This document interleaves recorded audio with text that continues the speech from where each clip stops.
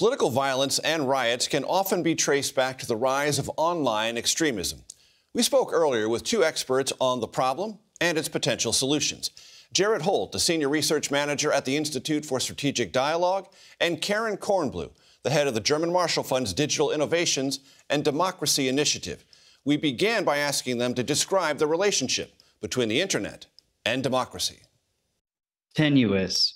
The Internet, in the way that it is monetized in the current age, is through attention. You can get a lot of attention saying crazy stuff, and we're seeing a lot of people do that, frankly.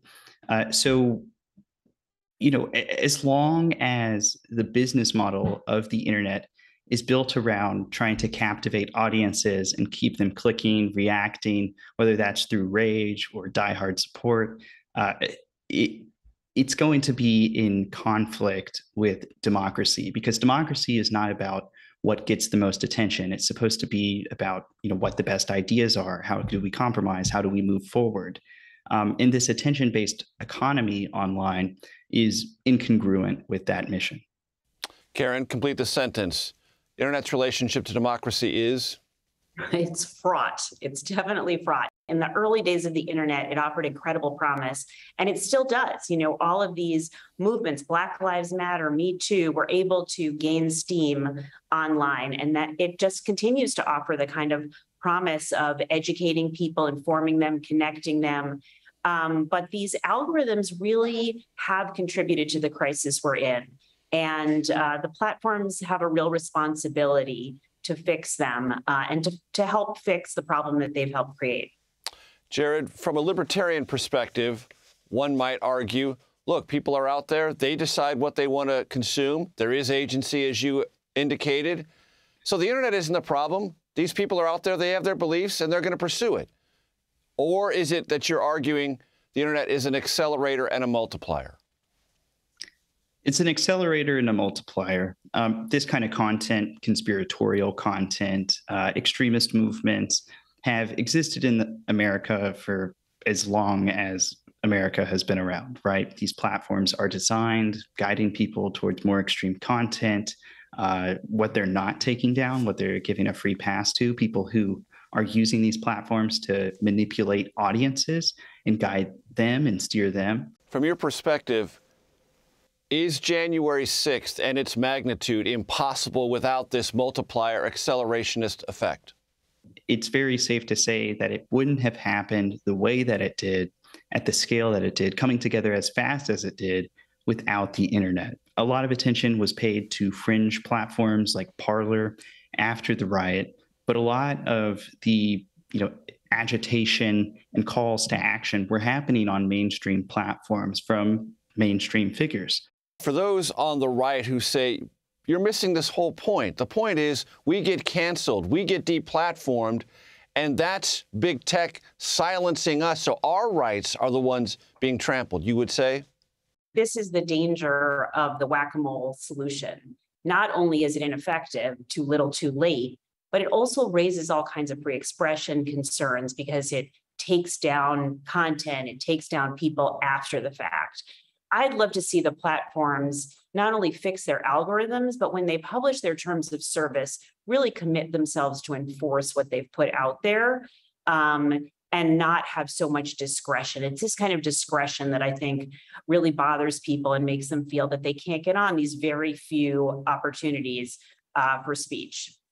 Jared, what happened in these places you were describing, Parler, Getter, other parts of the web that maybe aren't as well trafficked as others after the Mar-a-Lago execution of a search warrant? These spaces online, pro-Trump forums, fringe platforms, just really erupted with violent rhetoric. These false beliefs that the FBI or law enforcement is out to get conservatives and Trump supporters specifically. But we saw that paired with also a lot of violent rhetoric, taking their existing beliefs that the system's compromised and ratcheting it up to the next level, saying, we need to do something, whether that's protesting or whether that's taking it as far as that individual in Cincinnati did, trying to breach the FBI office there. Karen, what could Congress do? There's bipartisan concern, but there's really not bipartisan action.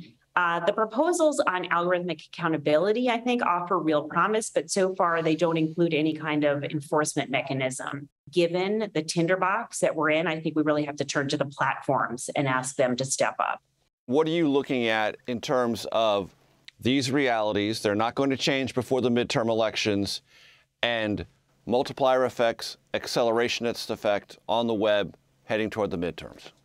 There are two urgent things that I would say that the platforms could do. First, they should stop siloing people, directing people into these bubbles that reinforce extremist worldviews and don't let in opposing viewpoints. And second, they should really work with the providers of important civic information, people like election administration officials, to help them amplify accurate information so that people can be empowered and actually know what's going on. What does this conversation and these underlying realities mean as America grapples with what appears to be a rise in white nationalism, white supremacy? The internet has been a really powerful tool for extremist movements in the US. It's been a big accelerant. It's been a big boon. And we've seen consistently on platforms, they all have kind of red lines that content is not supposed to cross over. If it crosses over, if it's, particularly violent, particularly racist, that kind of material will get banned. But the content that walks right up to that line, that sort of tiptoes on that line, is among the highest performing content on these websites. It's not a level playing field. And that unlevel playing field has been, definitely an accelerant of these issues that we're seeing rise up in American prominence. The kind of stuff that we're talking about today, whether it's misinformation, conspiracy theories, et cetera, everybody is vulnerable to this. Rich people, poor people, smart people, not so smart people, everybody can fall victim to this stuff. And it has to do with the manipulative nature of the content. And I just think it's really important to stress that.